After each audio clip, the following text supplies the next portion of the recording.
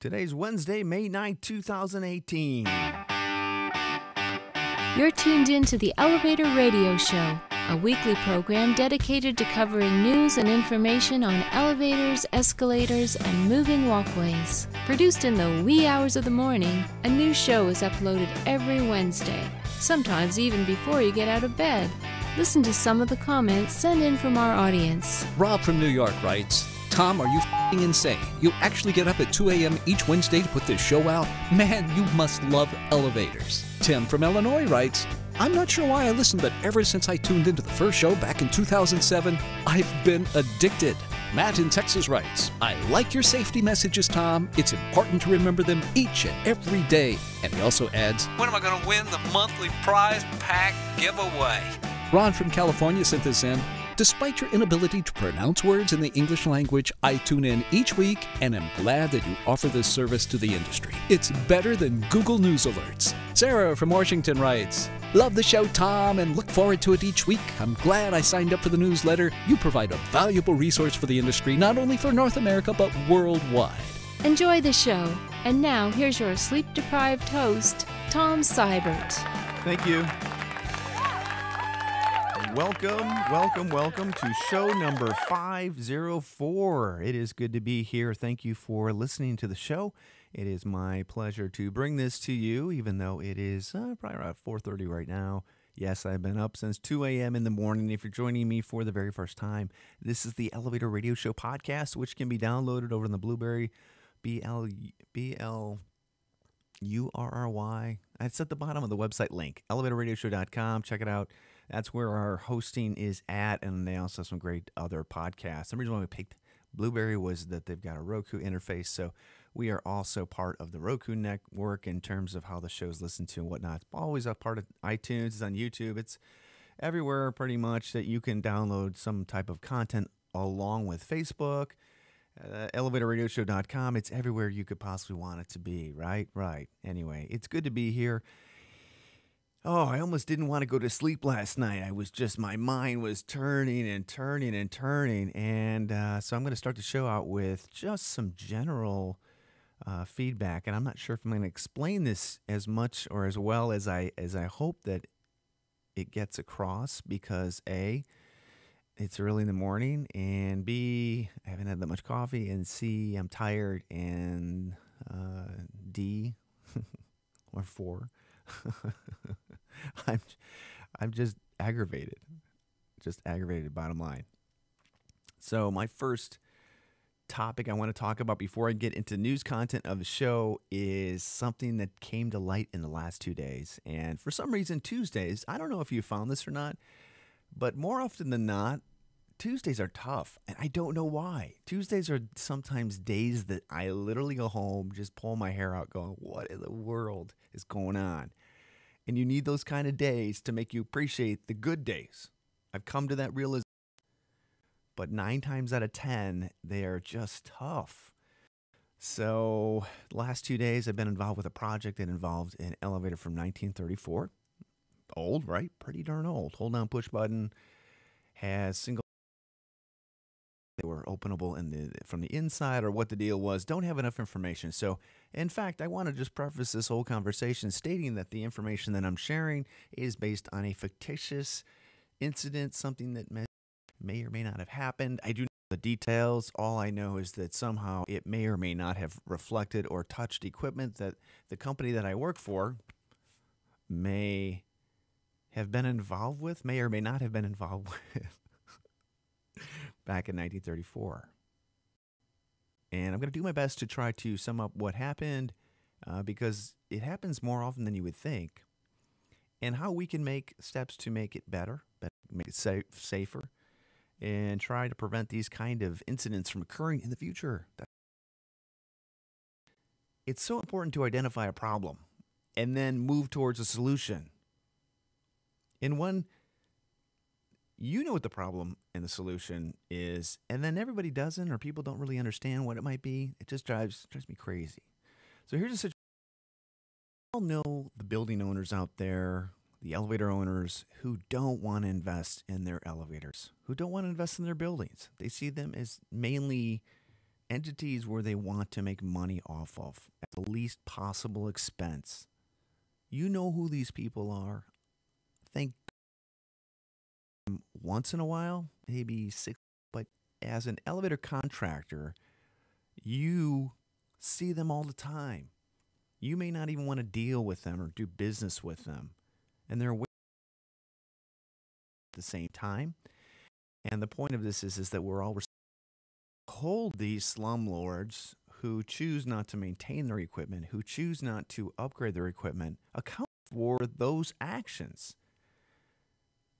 And most of the time, it's extremely difficult to do that because the people that get injured on their equipment that they choose not to have maintained or upgraded, employees of theirs, and under that provision that they're an employee of a worker in the United States, or they're an employee of a company or an entity, workers' compensation insurance, which only goes so far. So the issue becomes when somebody gets injured on a piece of equipment that's old, that the owner refuses to have maintained and just wants to get it running, keep it running. On a piece of equipment like that can only get so much money in compensation through workers' compensation insurance. The rest of that has to go through whomever name the attorney can find on the device, on the lift, in the paperwork that can help cover more costs associated with that. And that is what happens here in the United States. For those of you listening in the rest of the world or in Canada, wherever we live, the United States is an extremely litigious country, and it's frustrating. It's really frustrating. Anyway, there was an accident, 1934 elevator. Building owner didn't want to do any maintenance. It's all hypothetical. Woman died. It's an awful tragedy. And the reality is that we all have our part in ensuring that whether we're a contractor, whether we are an inspector, whether we are a manufacturer, whether we get emailed photos that you know that are just dangerous as heck, we all have that responsibility to not only document but to report, to ensure that the building owner understands with certainty, I should say, without doubt, that the condition that their equipment is in could cause somebody to die, could cause somebody to be injured, and that is not a situation anybody truly wants. And they should know better. What makes it even more difficult is that each one of our states in the United States has their own possible internal inspection program, third-party inspection program, but do not be the person that signs off on a piece of paper saying that your elevator is running fine from 1934 when there may be some deficiencies, when there may be some issues, when there may be some items that need to be brought up to code or need to be done to be made safer. Do not feel like you have to take on projects from slumlords, from people, building owners that do not want to invest in their equipment, that just want to go from elevator company to elevator company, putting a Band-Aid on the situation so that they can just at some point unload their elevator because A, they're expensive, and B, it's an investment opportunity for them. I hope I summed that up as best that I could, and that in layman's terms or in more technical terms, it resonates with you. Make sure you document. Make sure you don't look the other way when you realize, yeah, it's an old elevator. There's not much you can do, blah, blah, blah. There's a lot you can do. Put a proposal together to upgrade it. Put a proposal together to put a retiring cam on it or upgrade the door lock circuit. I know it triggers code updates and whatnot. The reality is that those are not bad updates. The equipment today, equipment in 1934, 1917, 1934, is not as safe as the equipment in 2017, 1998, et cetera, et cetera. It all needs maintenance. Equipment that we see is unsafe. And who knows, maybe the elevator in 1934, 1917 would have been safe if everything was working properly. Missing. What we want to do is avoid preventable accidents from happening, and we each have a part in doing that. Do not be afraid to say, holy crap, you sent me a photograph of a door lock that's not a door lock. It's missing half the parts, or the contacts are jumped out, or there's no way you could tell that that would ever work, or you see something like that. Make it a point to put it in writing to let your customer know, the building owner know, that this is a potential safety issue where it could lead to death and or injury. And I'm not just talking about the legal mumbo jumbo. I'm talking about the point for them to understand what could happen if steps aren't taken to upgrade their elevator or to fix it. We need to do that together. 2 days and realizing what actually happened, I was like, oh my gosh. It's really unfortunate, but it happens more often than not. So that's my soapbox talk for the day, for the week. I will do my part to do that on my own end, and you do your part to do it on your own end. I don't know what else to tell you. I don't want you to be the guy that's talking about every job like it's going to cause a fatality. But you know what? If it is, then be that guy. Okay, that's enough. That's enough for my soapbox talk. I'm offended by it because I've got equipment out there that's from 1910, and I'm trying to figure out a way to educate building owners that have this old equipment. What needs to be done? What steps should be taken? The possible ramifications of not doing so. So that's on me. And it's a difficult task to do, but I'm trying to figure out a way of doing that because I do not want anybody getting injured or worse on anything that we have and trying to prevent and trying to assist and educate and get that word out. So you do the same thing. I'll do the same thing. We all have that step to do. Consultants, inspectors, manufacturers, everybody, just do your due diligence. And I think together we can all make a difference. Mechanics, do it. And other out. Okay, news is up next, and we'll have you out of here, as I typically say, in no time. Let this week's news stories give you a lift on what's happening in the vertical transportation arena. Each news segment is fresh with news stories of the week. Got lift? If not, stay tuned. All right, first news article coming from curbchicago.com. Willis Tower is getting faster elevators. Those of you who are not sure what the Willis Tower actually is, it's the old Sears Tower, which I'm not sure how Sears is still in business. Innovation project, Chicago's Willis Tower is getting an extensive upgrade to all of its elevator network. And this is some kind of cool information when you're talking about it has a staggering 42,247 trips each day in the elevators. That's pretty amazing. But Otis Elevators modernizing the skyscraper's 97 passenger cars and its 64 miles of cable. I believe they're taking out the DC motors and upgrading them to AC, and that's pretty cool. Really neat building to be part of if you're ever in the Chicagoland area. You got to go to one of these two buildings. Last time I was in it, they literally were the observation elevator. They packed us in, and then the attendant at the bottom was like literally physically shutting the doors with his hands, hoping, helping them out because just the wind that was in the pressure that was going up, in the shaftways. It was pretty cool. And for so many years, that building was the tallest building in the world. And obviously now it's not quite the same, but very cool.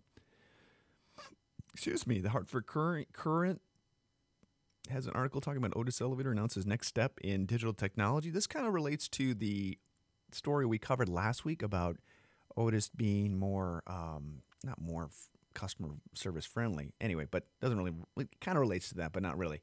But they have, it does, because it talks to internet technology and how they've rolled out their newest application, which they are noting will reduce elevator maintenance and repairs that are costly to customers and inconvenient to users. So it's a little concerning in terms of how it helps. I think efficiency is key. I think all of us in how we move forward and how we figure out efficiency without taking shortcuts is also extremely important as well. But they're gathering data from 330,000 elevators. They're developed analytics that can predict predict door failure. So that kind of stuff is pretty cool. Read the article. There's more in it regarding that, and I think the end goal game with that is to try to become more profitable in providing information on elevators and devices that mechanics and technicians can maintain and also troubleshoot quicker, easier, and then also, as I noted, predict when things need to be changed or upgraded. So maybe at some point we'll see more of that in the future. Okay, next news article: many injured when elevator falls 6 to 8 feet, 101.7 FM. This occurred in Delaware. It's a brief little blurb. Elevator fell 6 to 8 feet in a downtown Wilmington office building, injuring one person. Looks like the elevator might have been in the pit. So I'm sure the attorneys are all over this one. And yes, if you're an attorney and you, please don't contact me. I have no comment. I just report on the articles that I have found. Next week, it's the Chicago Elevator Association fundraiser, scholarship fundraiser. It will be held at Hawthorne Racetrack. I will be at that. I'm looking forward to it. 3501 South Laramie. If you want to register, it's only $65. Or if you want to sponsor, you can sponsor if you're interested in possibly doing any of that. Yep, just sign up online, and that registration will close at some point, just mainly for the sponsorship. Neat to see the board there giving away they do each year, so hats off to them. Okay, Mumbai Mayor has a interesting article, and I think probably more of the world should be like this instead of what we have here in the United States. We are kind of out of control when it comes to litigation. As I mentioned before, and I having dealt with it personally on a variety of different levels, hate it. It just drives me crazy. But apparently this is an article talking about a case that was lost by a Mumbai family after their 13-year-old boy plummeted down an elevator shaft in India. So basically the panel came back and said that the elevator company they couldn't find any fault with what the elevator company had done or did not do in terms of upkeeping and maintenance. So more information on that, but it would be nice at some point if judges and mediation services could help more in the legal space that the United States somewhat lives in where money is generated. The company not so smart. This is kind of unfortunate. Well, it's really unfortunate. It puts a black eye on our industry, on mechanics, and you hope this kind of thing isn't happening rampantly or all over the place. Naperville Sun or Chicago Tribune. Naperville woman charged with paying $200,000 in bribes for University of Illinois Chicago elevator work, and maybe this happens more often than you think. And this is all allegedly, so don't come back and sue me. But see, I'm kind of litigious. I'm a little worried about the whole law thing now. But apparently, owner of Smart Elevators Company in Willowbrook is accused of paying more than $200,000 to James Hernandez of Tinley Park, who is a UIC elevator foreman. Apparently, that $200,000 netted or resulted in $5 million in scene and repair elevator work. So you kind of have a feeling that this probably happens more often than not only in our industry, but in other industries, and it's really unfortunate if it does. So, yeah, not so smart for Smart Elevator, and that's truly unfortunate because they have I would not want to be on the end of that at all, and it's just a little concerning. Next news article, the LongIslandHerald.com. All I can say is give the Long Island Railroad a break, people, or news, because the title is The New Watauga Long Island Railroad Elevator Traps Commuters Again. Oh my gosh, it's the third time in 2018 that people have had to have been rescued from the elevator. 12 passengers in an elevator. Let's do I can't do the math on that on my calculator. It seems like there's a lot of people, right? Every time I see an overloaded elevator, I always take the next one. Always another elevator. Never try to cram in or feel like you got to get in there. Because the reality is that the capacity of most people today, or those that have, weight, are bigger than what we had back in the day. So, yeah, but give the Long Island Railroad a break, please. Come on. It's really not something to be too upset about. Okay. Next news article. This is a pretty in-depth story, and if I can get off this ad, 2 articles. Yep. Okay, Las Vegas Review/Journal audit reveals over 4,000 Nevada elevators lack safety certification. And pretty lengthy article. They're talking about nearly 35% of elevators operating in Nevada, about 4,360, did not have safety certificates in June 2017. It cites in the article there's there's various issues, one of which is enforcement. And at the end of the day, it takes money to do these kinds of things, and I think what kind of maybe struck a chord with them that as to why they might want to change how they do things is, and I got to see here, this is the key. It does come down to money. Since the elevator and boiler operating certificates were not issued, the division did not collect an estimated, I think it's $1.4 million in fees. So according to the audit, the division failed to ensure elevator safety violations were resolved. These violations are a clear warning that the elevators or boilers are not operating normally and may be unsafe, the report found. Auditors also said 90 elevators and boilers constructed since 2005 never received final inspection to ensure they were built safely and met standards.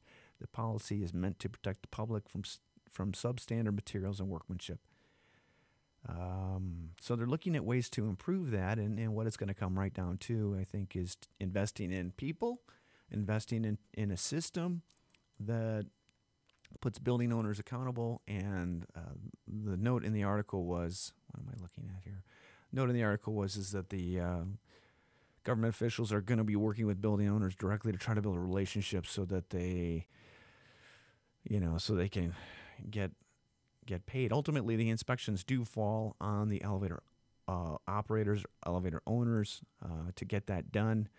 But obviously, if there's no consequence or no follow-up in doing that, according to the article, it's not going to get done.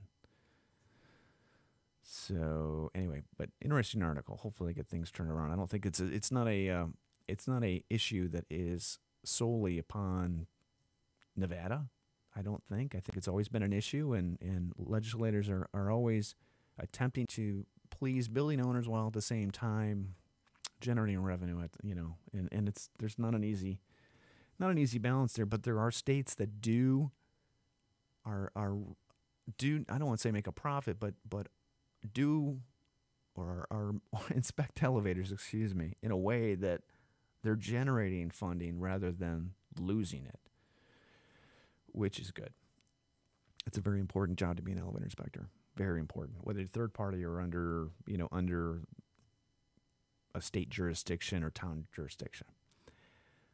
Elevator and college kids. This is cute. My oldest son is coming back from University of Montana. I'm taking my wife out this morning to the airport so she can drive back with him. It'd be great to have him back, but this is cute. Fond farewell to the Carlisle elevator. And it's pretty cute. I'm leaving this week. I know this will be difficult for us, but I think we can make it through. I can't promise I'll see you again, but I think it's better if we spend some time apart. I won't say our relationship made me a better person, because it didn't. It didn't make me a more patient person, because you frequently took me to the wrong floor, seemingly out of pure spite. I remember the first time I pressed the button for the 6th floor, and I remember leaving the elevator without realizing you had played a devilish prank on me. I would like to take this time to formally apologize to whoever lived in the room I accidentally walked into, thinking it was my own. I can honestly say it was not my own fault. This is a cute article, John DeLilio, and may your experiences with your next elevator be maybe perhaps a little more enjoyable. But if having a relationship with an inanimate object is down your path, or you're something you're into, this is kind of the same, same link. I always tell my kids whenever whatever we're working on, even guys in the shop, I always treat equipment, machinery as if it were a lady. I always say, treat it like a lady. Don't bang it with a hammer. Be nice to it. Talk to it. And 9 times out of 10, when you think of a piece of equipment or a machine as a young lady or a lady, you're not going to be so rough with it. You're going to take your time. You are going to treat it as if it was a person. So I think that's probably a good lesson. It doesn't have to be a young lady. Be just a person for that matter. But that's what I tell people. Treat it like a lady. Okay. Hey, the Canadian Elevator Contractors Association convention is coming up very, very quickly. It's May 29th. Or maybe it's not till May 29th. Where is the date?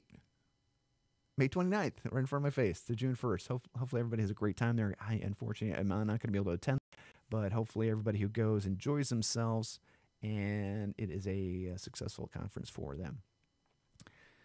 All right, where are we at here?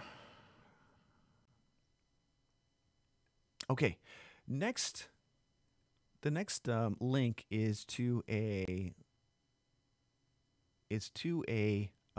press release or a safety notice that was sent out by GL Manufacturing. It was forwarded to me regarding the importance of purchasing genuine replacement parts for your specific elevator devices. We've all seen it. China has got a huge amount of copying power and force in what they are basically making over there. Not to say it's flooding the U.S. market, because it really shouldn't be, but just be aware, be careful about the equipment that you buy for your own replacement parts. I know there are vendors out there that will sell product that's for different manufacturers, and I always had a problem with this when it came to the products that we manufacture, because you just don't know whether or not the equipment that they are selling, if it's from us, that's fine. But if it is from somebody else, if it's from, something, they just don't have the specs that would warrant or confirm if the equipment is actually being fabricated and manufacturing to the same specifications that you yourself or your company makes them as. This is really important, and it's a good point in what they've linked. The link is in the show notes. It's a PDF file. For more information, please contact GAL. I think this is an important safety issue. This is a contact on a safety device that's used on a few different products. So, yeah, this is just really important. So you think everything's the same, but at the end of the day, it's not. So, Dan, thanks for sending me that information. I appreciate it. And if you have a safety issue or something of concern you want to share with me, please do so. I will definitely get it out there in a way that does not,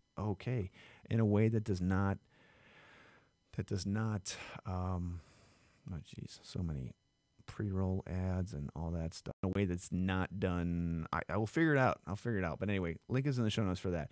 Okay, this article, what kills me about this that I want to touch on in itself, woman injured in elevator malfunction at Bank of America Plaza. Okay, this is what kills me. Editor's note on the first line, it says Jason Evans with DFR. I don't know who that is. DFR. The incident as an elevator collapse, which it was not.